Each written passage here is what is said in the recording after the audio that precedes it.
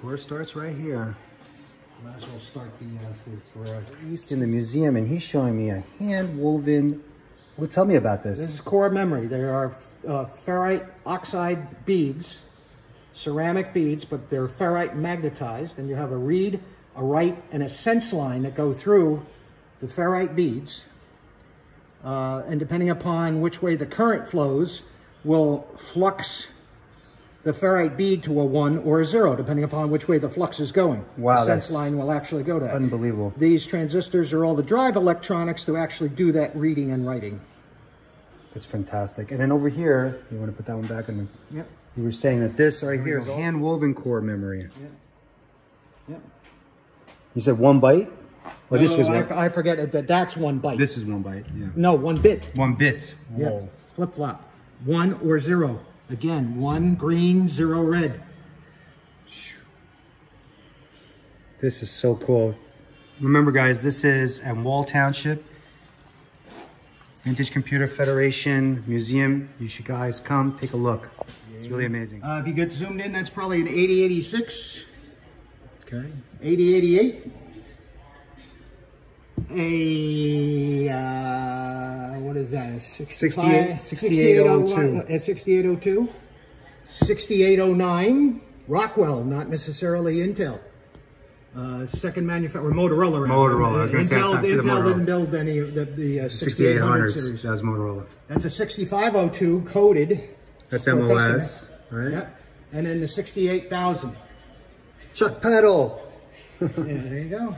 We just had a big demo on that yesterday. The history, how that went all the way from... Yeah, that was with Alex. Yeah, with the Kim 1 all the way to the TurboGrafx 16. We're supposed to get an 8186 here. 8286. PLA. 386. 486. The legendary 486. Is that a DX2? No. No, DX33. 8586, but now it's getting too monotonous, so Intel, that's why they call it a Pentium, but that's an 8586. And then all the way up, you're getting into all the other stuff. And then this shows you the modular with going into that subboard. Right. There's actually, you know, carrier that gets put in there. It became much easier to insert and remove with the little handles that they were using. Yep, yep. Sun. This is Western Electric processors. Wow, look at that. That's a fascinating looking one. I got to get Jeff Jonas. A lot of this is Jeff Jonas's collection. We should get little printouts of the... It's in process. Okay, cool. It's all in process. Another suggestion I would have, actually. 1. Should be the other way around. 2. 3. Oops. Sorry. 4, 5, right? 2, that's 4, 5, that's 6. That should have flipped. 7.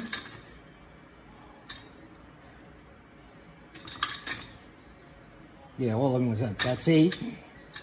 9, 2 cubed is 8, right? Yeah. 10. 11. 12. So this is what a register would be. Every one of those flip-flops would be in this register, those electronics there, and counting a high voltage or a low voltage. And this was done by Welsh Scientific, which was a instructional company. This was not a toy. That was actually done for high school or middle school, that sort of situation, maybe even college. I gotta be honest with you, you just taught me right now. Like, I didn't honestly know how that binary counter works, and you just really showed me right now. Really interesting. You count in base 10. 1, 2, 3, 4, 5, 6, 7, 8, 9. Yeah, but you visually just showed it to me in a way that I now got it. Yep. Very nice. Because base 2, you can't have a 2 in that register. You can only have a 1 or a 0. So you got to move into the next register. Yep. Oh. Yep. Got it. Yep. Thank you, Bill.